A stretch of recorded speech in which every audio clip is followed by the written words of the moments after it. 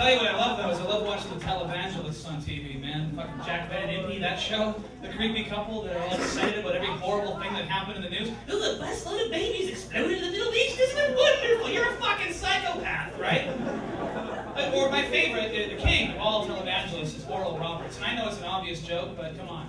The world's biggest homophobe is a guy named Oral? Like, seriously? And his last name is Roberts, which you abbreviate as Bobs. His name is Oral Bobs. You couldn't get a better gay porn name if you fucking tried. And he hates queer people. Go figure, you know? And I love all these evangelists because they all have a checkered past, all of them. They all used to be like heroin addicts or alcoholics or sex weirdos or porno freaks or whatever. And then they fucked up their lives and Jesus helped them clean their act, and that's cool, right? That's fine. But the problem is then they go on TV and tell the rest of us normal people that we're not allowed to do that fun shit because they couldn't handle it. You know? Really, they're always saying, oh, don't smoke a joint. Don't ever smoke a joint, brothers and sisters. Because I smoked a joint once and I woke up 4 days later in a ditch outside Las Vegas with no pants on and a $50 bill rolled in my ass. It's like, dude, that's you. You're the fucking freak. Most of us just smoke a joint and watch that Transformers movie and go to bed. That's where this story ends. We don't even leave the fucking living room. Never mind going to Vegas. You can't watch an episode of the Red Shoe Diaries without flying on the Bangkok and watch a nun to a donkey show. You don't play that shit on David Duchovny. You've got the fucking problem, But I love those. Sometimes you'll see these guys on TV, and they'll be going on about the evils of premarital sex and drinking and drugs and stuff.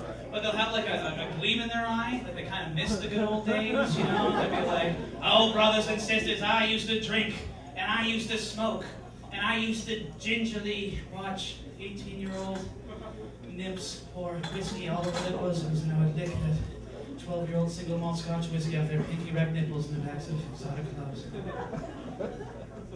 Arl. Oh, it's bad, that was bad. You don't want to do that. No, life is much better now. Just sit in the drawing room every day with my highly judgmental horse-faced wife with a vagina as dry as a bag of pickling salt on the surface of the moon.